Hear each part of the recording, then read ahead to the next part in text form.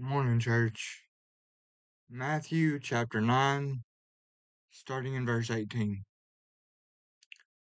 While he spoke these things unto them, behold, there came a certain ruler and worshipped him, saying, My daughter is even now dead, but come and lay thy hand upon her, and she shall live. And Jesus arose and followed him, and so did his disciples. And behold, a certain woman, which had a disease with an issue of blood 12 years, came behind him, and touched the hem of his garment.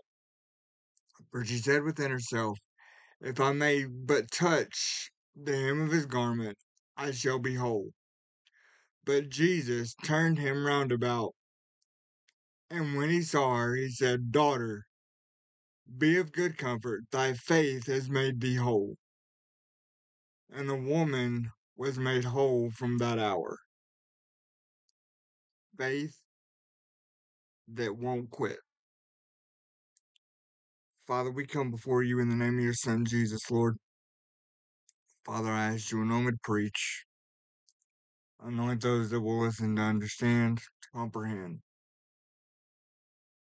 In Jesus' name I pray. Amen.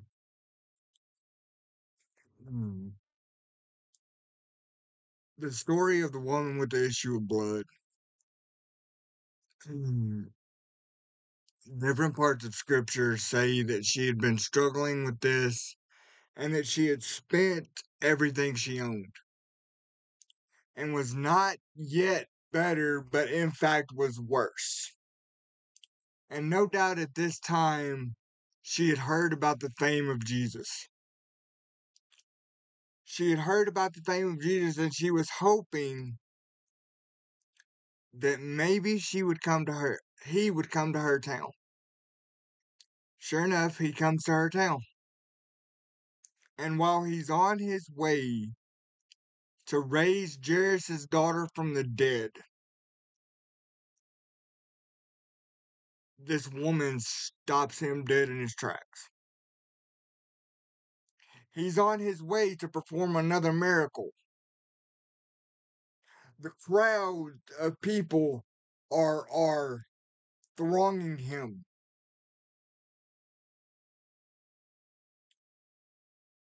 And she reaches up and touches the hem of his garment. And she says within herself, if I can just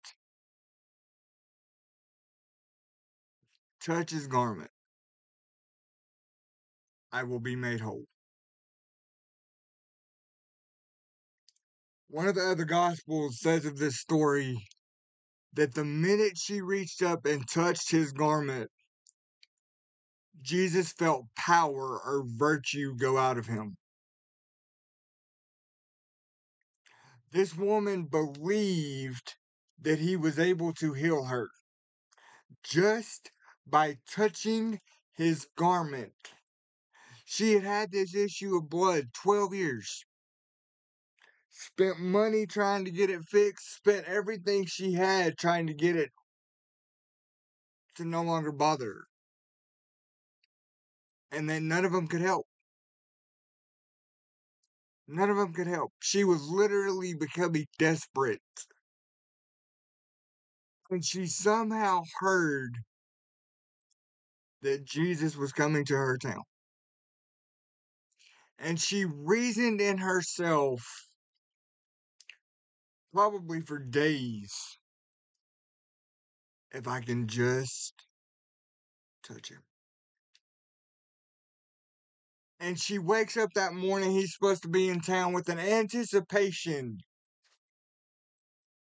Today's my day. And she looks out her window and she sees Jesus.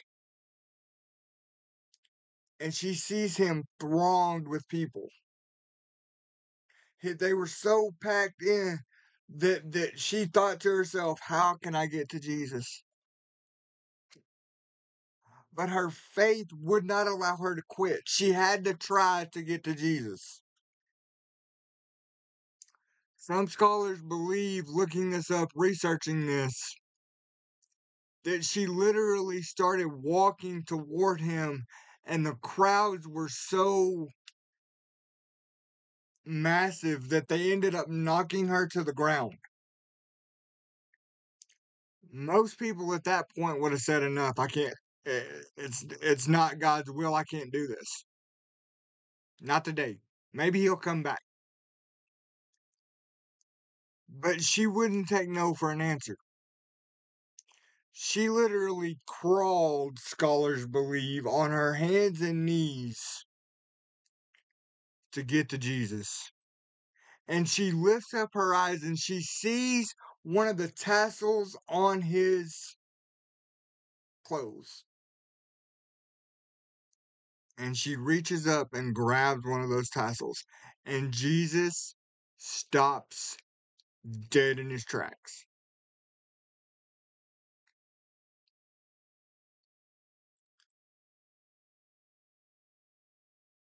And one of the, I believe it's Mark, says, he turns around and he says, "Who touched me?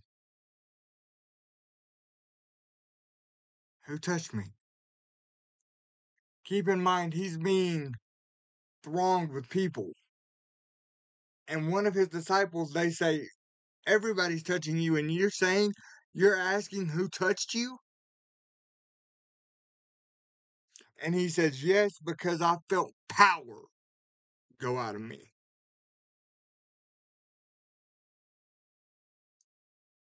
Her faith would not quit. She had been told by doctors for 12 years, "We can't help you." No doubt she had probably laid night after night after night in pain, but yet seeking the Lord. "Lord, send me an answer. Send me an answer." And then when the Lord seemingly does answer that prayer, she wakes up that morning and she sees Jesus walking and he's being thronged with people. And my thought process would have been, he's here, but how am I going to get to him? He's being, he's got people all around him. There's no way I can get to him. But yet she reasoned in her mind, I've got to get to Jesus. Despite the crowd, despite everything else, I have got to get to Jesus. Church, are we that desperate? Are we that desperate to get to him no matter the cost, no matter what obstacles we may face?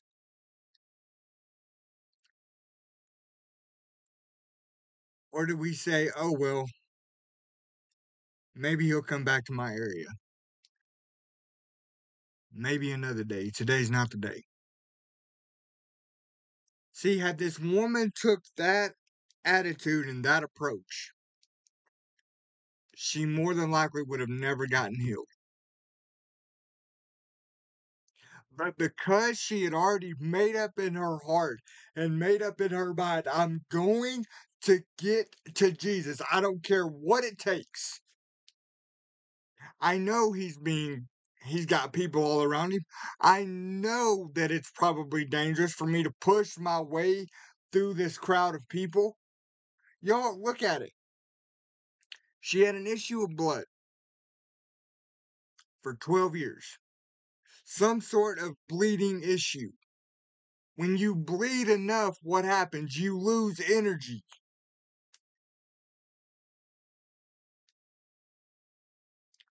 But yet, even in her possibly weakened state, she said, I've got to get to Jesus.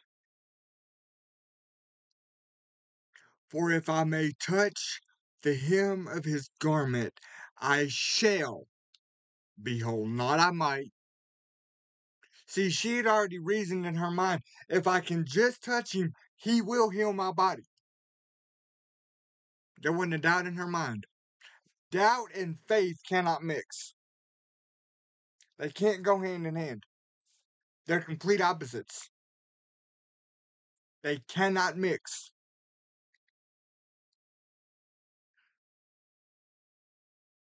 So she makes up her mind to touch Jesus.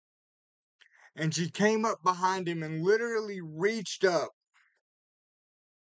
and touched one of the tassels that was on his clothes. And immediately Jesus stops. On his way to perform another miracle, he stops dead in his tracks. And he turns around and he says, "Daughter, be of good comfort. Thy faith has made you whole."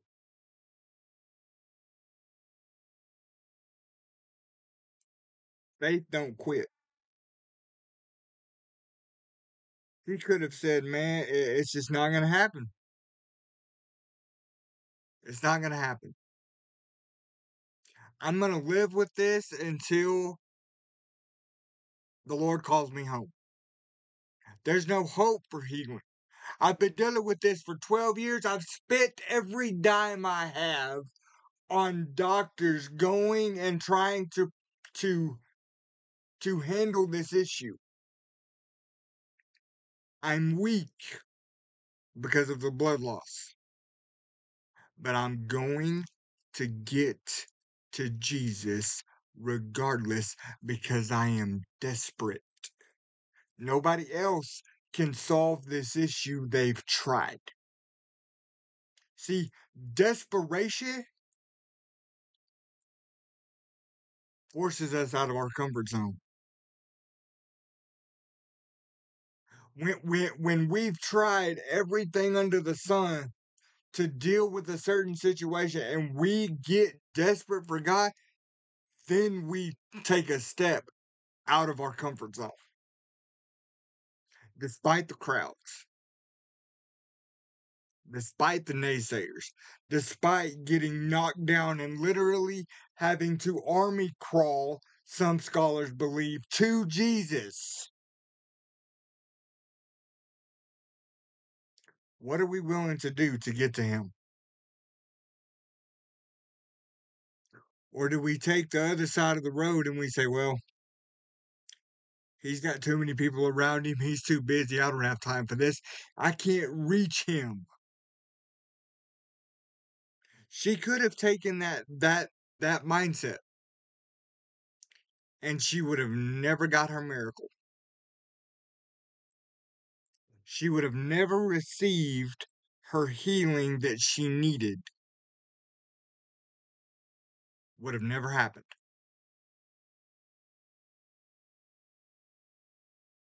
But because she would not stop, and because she was literally desperate, she would not let a little bit of crowd pressure and all this stuff to stop her.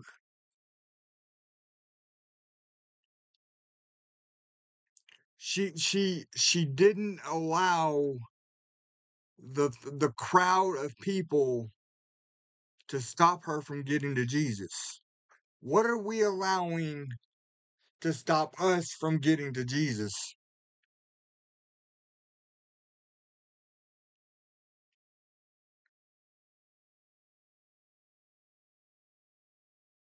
Ultimately, it comes down to, until we get to the place that this woman did of absolute desperation, oftentimes we won't move. But it's often when we get desperate that nobody else has the answer. Nobody else can see this issue through. We've got to turn to Jesus. Then we get desperate. Then we fall on our faces and we start seeking the Lord.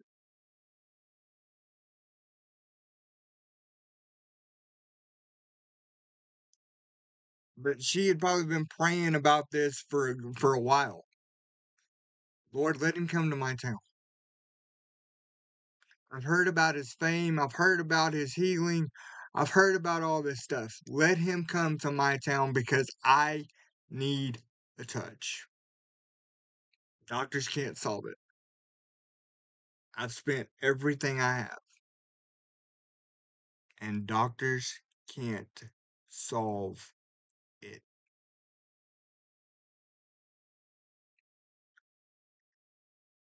The Bible says she came up behind him and touched the hem of his garment. So he's facing away from her. She walks up behind or crawls up behind him and reaches up and touches one of these tassels. And it stops Jesus in his tracks. He was being thronged with people, and yet one woman's faith stops him dead in his tracks.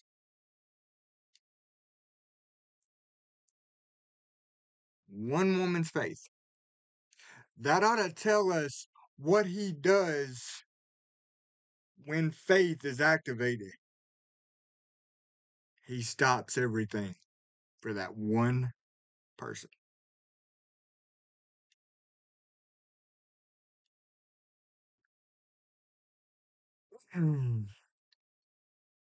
Like I said, he was on his way to Jairus' daughter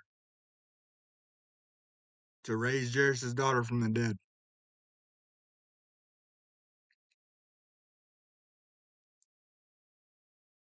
And stops to perform this miracle for this woman, and then goes and raises Jairus' daughter from the dead.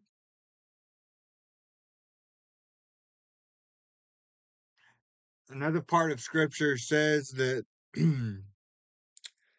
that Jairus' daughter was sick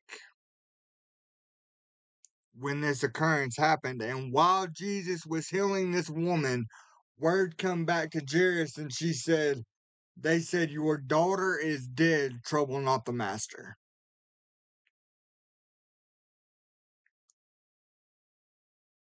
And yet, Jesus would go with Jairus into Jairus' house and raise the girl from the dead.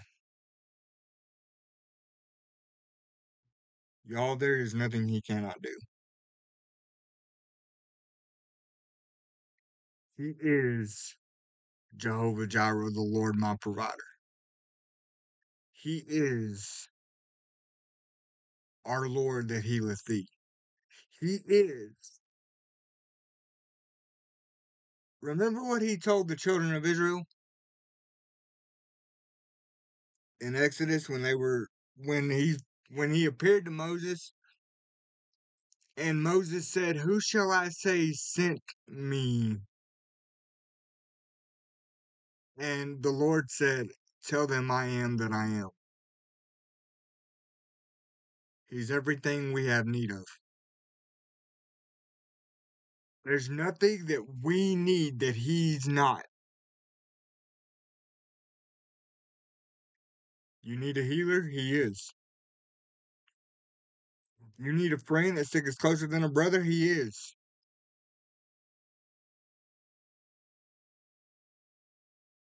You need whatever the case, he is. Or at least he desires to be. But see, oftentimes what happens when we're dealing with an issue, and I can't imagine being this woman, y'all. I can't imagine it. Dealing with an issue for 12 years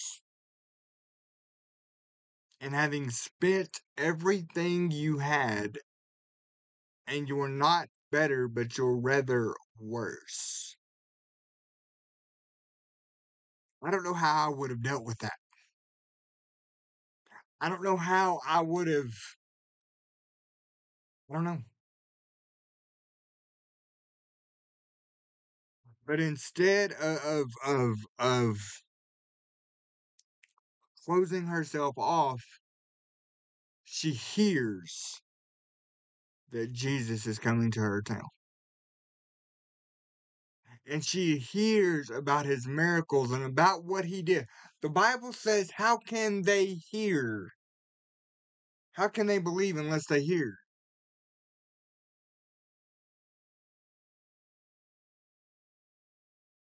See,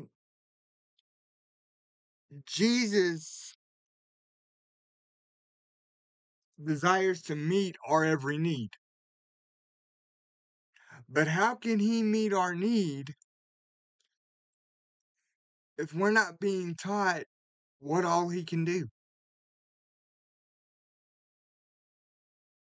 If we're not being taught that we can trust him with whatever's going on, whether it be sickness, whether it be whatever the case, we can trust him with it.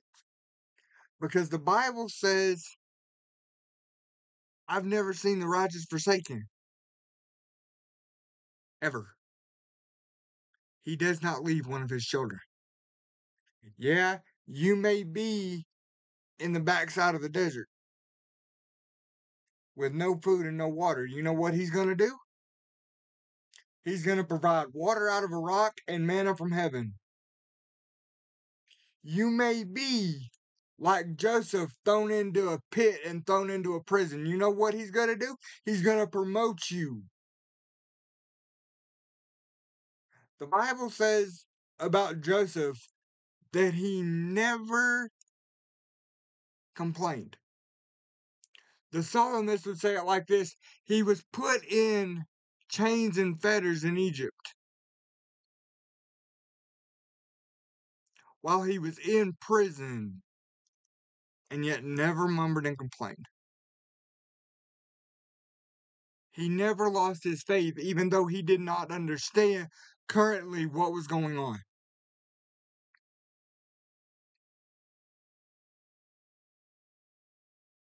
You go and you read Hebrews 11, the Hall of Faith. Church, the majority of these people didn't necessarily see what was going on, what was happening. And I'm sure, just like this woman here, they got desperate. Lord, if you don't do something, I'm not going to make it. I'm not going to make it. I'm trusting you to provide, but I don't necessarily see how you're going to provide. I need a miracle. I'm bleeding profusely like this woman. I've spent all I had, and I'm not any better. In fact, I'm worse. But she reasoned in her mind, if I can just touch it. And not even him personally, the hem of his garment, I shall be made whole.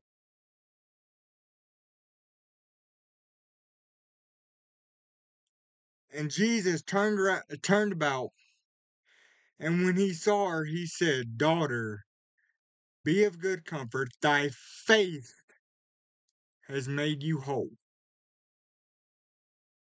See, she believed what Jesus could do even before she touched him. Touching him was a point of contact for the virtue, for the power to go out of Jesus and into her, to heal her of this issue of blood. See, we all go through roadblocks, church. We all go through things that we don't necessarily understand.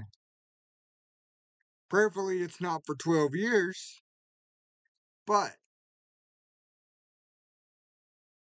so we hear that Jesus is passing by. What do we do?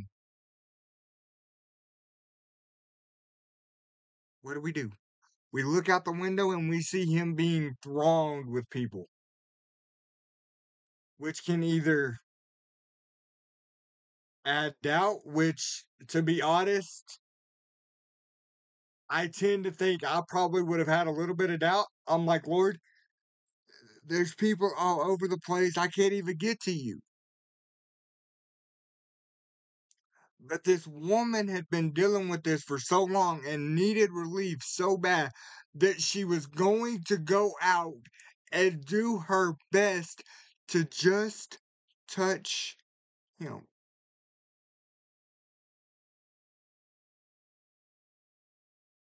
She didn't care at that point what it cost. She had to get to Jesus. The Bible says faith without works is dead, right? Are we, myself included, sitting on a promise from Him about whatever the case, whether it be healing, whatever the case? And we've had a roadblock put in front of us that we can't see over, we can't see around, we can't, like, it's there. And we feel like we're stuck. We have two choices. Do we continue to seek Him even though there's a roadblock there? Like this woman with the issue of blood, whatever it costs, I've got to get to Jesus. There may be a roadblock in front of me, but I'm going to pray until the Lord removes or teaches me to climb over said roadblock. Or do we give up? It's easy to give up because you've been dealing with this for so long. Like, man, it's not His will. I can just give up. I can just live with this the rest of my life.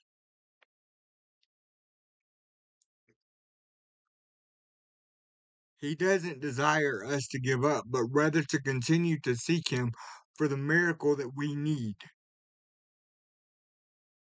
The question is, do we or do we not? Like I said, there's a choice here. This woman could have said, "Oh, I can't get to Him.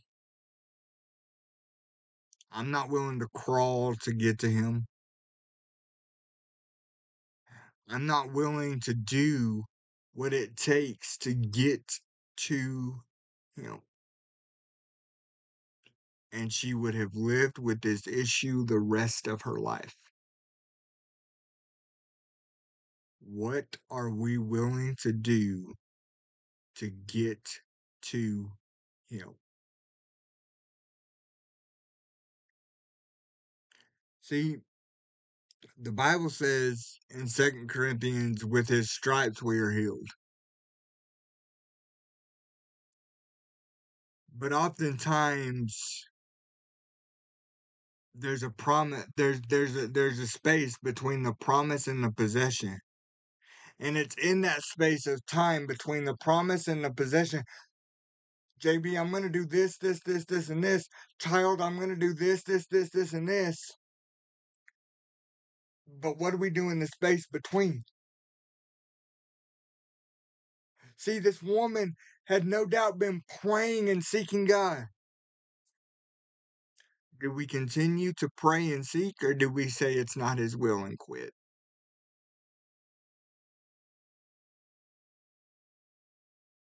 Do we continue to pray and seek until we hear that Jesus is coming into our town? And then we have another decision to make. Do we get out of the house and go touch Him, or do we not? Because He is being thronged with people and there's no way I can get to Him. How bad do we want to get to Jesus? Because once desperation hits, desperation does one of two things. It'll drive us to do whatever it takes to get to Him, or it will turn us the other direction and we will lose faith. The choice is ours. Do we pursue Him or do we not? because he's the only one that can provide our miracle that we need. Nobody else can do it. Doctors can't do it. Nobody else can do it. It's just like this woman with the issue of blood, church. She had literally all her options were gone. She had no more options. Okay, I'm gonna take y'all back to the Old Testament.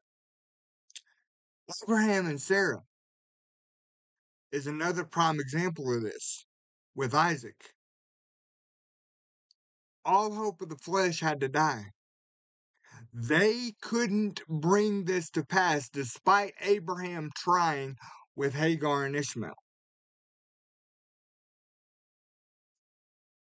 They couldn't bring a promise from God to pass, neither can we.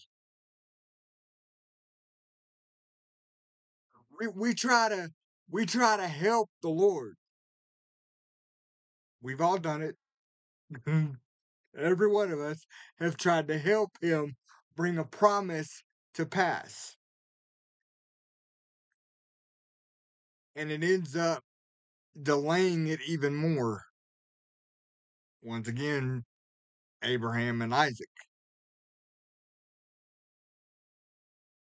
See, we have to learn to trust him and have faith while in the waiting process. You remember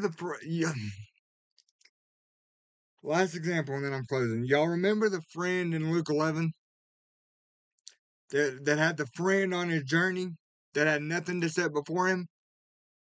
And he goes and sets out to this other friend's house that he knew had bread in the middle of the night, midnight, and he knocks on the door. And the man from within the house says, "My family is with me in bed. I cannot arise and give you. Come back tomorrow. I'll give you all you want tomorrow. Come back tomorrow." The man could have said, "Okay, we'll come back tomorrow, no big deal." But he didn't. And the Bible says, but because of his importunity, which means he wouldn't stop, he had got to the point he was obnoxious, knocking on the door. Because of it, not because he was his friend, but because of his importunity, he would arise and give him as much as he needeth, and he would. Are we that desperate for God? Are we that desperate to continue to knock on that door until we spiritually get him up? It may not be time for our miracle, but you know what he does? He gives us little breadcrumbs to keep us on the journey so that we don't lose faith. See, his timing is just as important as his will.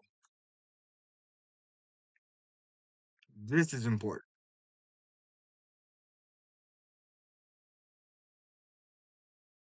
But if we stop right in front of our promise, we will never reach our promise because we quit.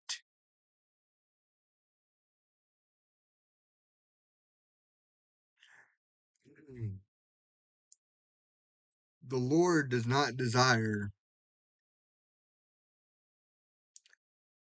that we stop pursuing the promise, even though Lord, it's taken years.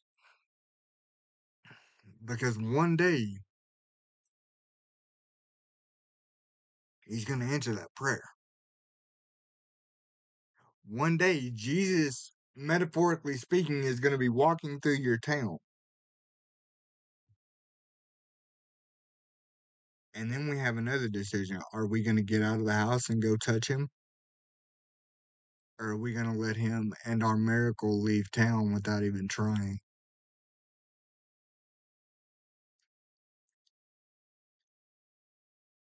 Faith that will not quit.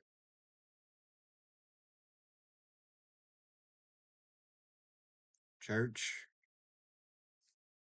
it is not easy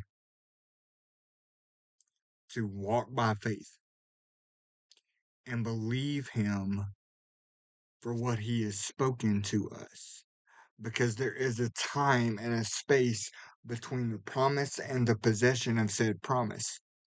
Oftentimes it is years. The question then becomes, will we continue to seek Him even though we haven't seen what He's promised us yet? Will we be like the woman with the issue of blood? I've just got to touch Him. I've just got to touch Him. Remember,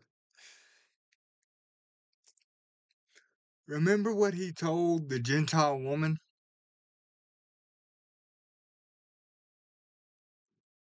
that came and needed, I believe it was a healing for her, or yeah, I think it was for her. And Jesus turned and He said, "It is not meet to feed from the master's table to the dogs," which was the Gentiles.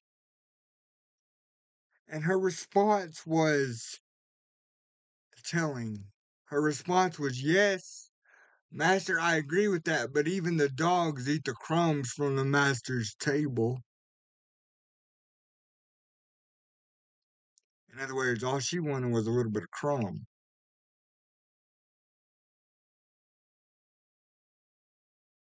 She knew that she had no spiritual right to even approach Him because she was a Gentile. But her faith said, He's got my answer. And her faith said, just like this woman with the issue of blood, I may not get a whole piece of bread, but I'm going to get some crumbs off His table. See, we've got to have a determination on the inside of us that says, I will not quit. I may not see it today. I may not see it tomorrow. It may be 20 years from now, but I'm not going to quit.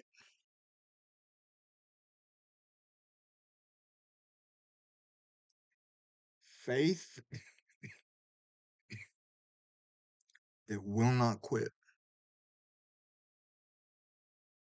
Because ultimately, that is Satan's end goal, church.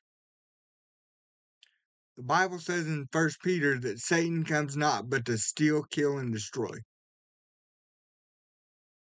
He wants to steal your faith.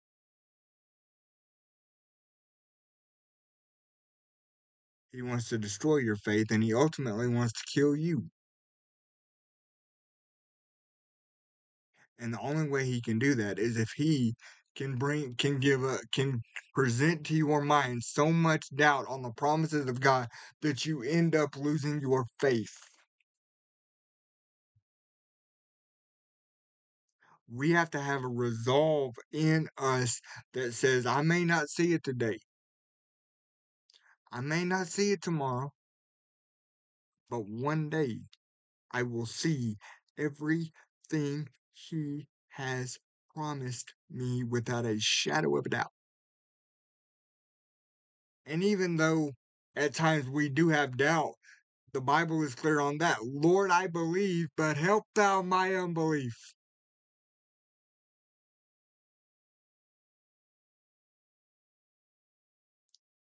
Faith that will not quit. I don't care what you're believing Him for. It's immaterial. If you are 100% sure that it's your Father that has laid that on your heart to be believing Him for, child of God, let me tell you something. You don't ever stop. You continue to pray and seek Him until that promise is received. Because if you stop, you will never receive it. This woman would have never been healed had she allowed the crowds and the naysayers to stop her from getting to Jesus. We have to be that persistent daily. There's a reason Jesus said, "Give us this day our daily bread." Choice is ours. Do we continue to pray and seek? Do we continue to study? Or do we say, well, it's not his will? It's not his will. When we know without a shadow of a doubt, in reality, it is. It's just taking time for the promise to be received. His timing is just as important as the promise. But we don't want to wait. Hope deferred makes the heart sick.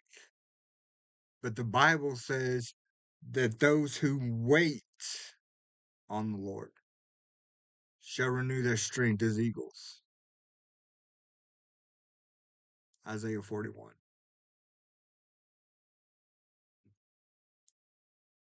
Choice is ours. Do we allow circumstances to make us throw in the towel, or do we continue to stay and seek his face until we receive what he has promised us? Father, we come before you in the name of your Son, Jesus, Lord. Father, I ask that you strengthen our faith, that you give us a boldness and faith that we know without a shadow of a doubt every promise you have spoken to us will be fulfilled, because you are not a man that you should lie. That is the one thing, Father, you cannot do, is lie. Every promise will be fulfilled. Father, I ask that you strengthen us in our resolve to be continuing to seek you and to continue to study and pray until we see our miracle. And even though we may have to crawl to you, let us crawl to you just to touch the hem of your garment.